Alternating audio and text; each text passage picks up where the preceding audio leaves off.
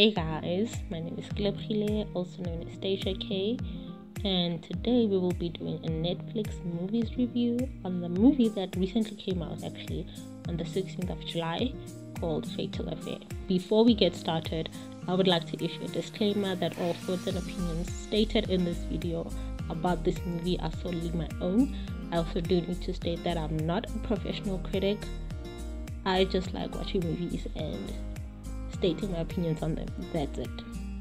The concept itself is not a new one.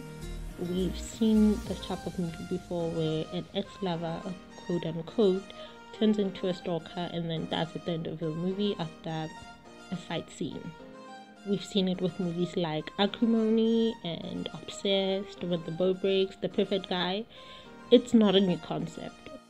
But I also do need to state that in my own opinion, I do think that about 90% of movies made are not new concepts. It's just how you tell the story that actually makes the difference between your movie and the other movie. A bit of a backstory. Nia Long's character is a lawyer who's married to Stephen Bishop's character, and they basically moved to a new place, and she's starting her own law firm at the new place. So she's finishing up work at her old firm and starting her new firm, and upon her last days at the new firm, a new lawyer is employed to work at the firm, and it just so happens to be Omar Epps' character, who is Nia Long's old friend from college. And they go out for drinks. They almost do something bad. They don't actually do it, but they kiss and they almost do it, but nothing really happens. In this movie, there is a teenage daughter who's in college. The daughter also has a boyfriend who appears 2 or 3 times. Besides the fact that the boyfriend dies, I do not see the relevance of both characters in this movie.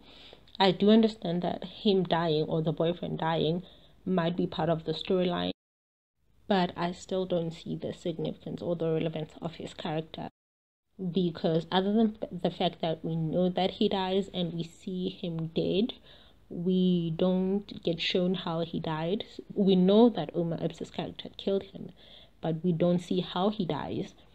And once he's dead, his family, or there's no post story for him, so there's no funeral. His family doesn't come to maybe claim the body or anything like that. So once his character dies, that's it. Which brings me back to me just trying to understand the relevance of his character. The daughter's character is also something that I personally don't think we needed in this movie. She doesn't do anything besides come back home and fills the background. Actually, I do think Estelle's character has more relevance. Estelle's character is the secretary. She works with Nia Long and she appears once or twice. She dies as well. Estelle's character is the first one to die. We don't see how she dies.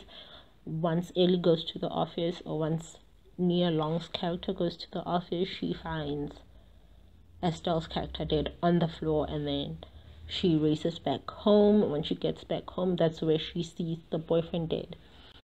So twice they killed people without us seeing how they died, and twice they left people's stories hanging. So in terms of Estelle's character, I don't really think we needed to know if she gets buried or not, because again, she is the secretary and she appears maybe once or twice in the movie. But when your daughter has a boyfriend and the boyfriend dies at your house, I think the boyfriend's family should have been involved in some way. What they also did was that Nia Long's character has a friend, Courtney. So the character's name is Courtney. She gets hurt by Omar Epps' character. We don't get to see her recovery. We know that she's okay, but they don't show us that she's okay. I didn't really like this movie, except for the first 3 minutes of the movie. I also do need to say that this movie generally was dry. The characters or the lovers in the movie didn't have any chemistry. The only people, funny enough, the only characters that had chemistry was the daughter and the boyfriend, which is sad for me. It's sad because I really love Nia Long and I really love Omar Epps. I think that they're great actors, but in this particular movie something was off for me. Stephen Bishop, I've just personally never really been a fan of Stephen Bishop's acting. I don't know, that's just me. It has nothing to do with him. Personally, as a human being, I just never really liked his acting. And this particular movie didn't change that for me, so I still hold the same opinions regarding his acting. I mean, that could have affected my opinions on the movie. I don't know. I don't think so. I don't think an entire movie would be ruined for me just because I don't like one person's acting in the movie. But I didn't really like this movie. It took me the whole day to watch the movie. Literally a whole entire day. I kept pausing to do other things, like I went to play with my niece. I paused and went to bother my dad because that's the type of person I am. I just paused the movie to do a whole lot of miscellaneous things that honestly I really didn't even want to do. So I just couldn't sit down and watch the whole movie. And I'm not that type of person. Like when I'm watching a movie, I would like to sit down and watch the whole movie without interruptions or without pausing. And I paused this movie maybe four or five times just to go and do other things. And at some point, I really wanted to stop. But I was already committed to this. I was like, okay, well, I'm going to watch it. It wasn't like when I was watching Old Guard, where I literally sat through the whole thing. And I didn't have snacks. I didn't have anything. I was just sitting there by myself with nothing, watching Old Guard. I actually really liked the movie. But generally, regarding this particular movie, I don't think it's worth your time. If you haven't watched it as yet and you would like to watch it, I wouldn't recommend that you do, unless if you do want to watch it just because you want to see Nia Long in a movie or Omar Epps. Other than that, if you're actually watching the movie for enjoyment, I don't think you're going to enjoy it. I didn't enjoy it as much as I thought I would. That's the sad part. They would advertise it, and the way they advertise the movie, I thought I was going to love this movie. I was like, oh my god.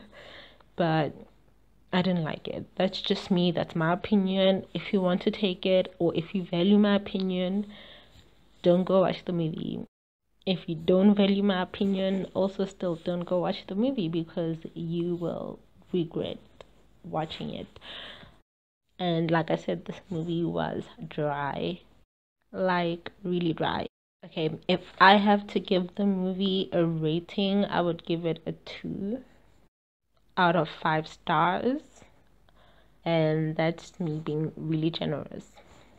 That's it. And that concludes the video. Like I said earlier on, disclaimer, all thoughts and opinions stated in this video are solely my own. I'm not a professional movie critic. I'm just a person who likes watching movies and giving my opinion on them. That's it. If you like the video, please leave a thumbs up on the video. Also comment down below if you agree with my opinions. Even if you don't agree with my opinions, comment down below your opinions and then we can have a conversation. Thank you guys for watching and I hope to see you next time.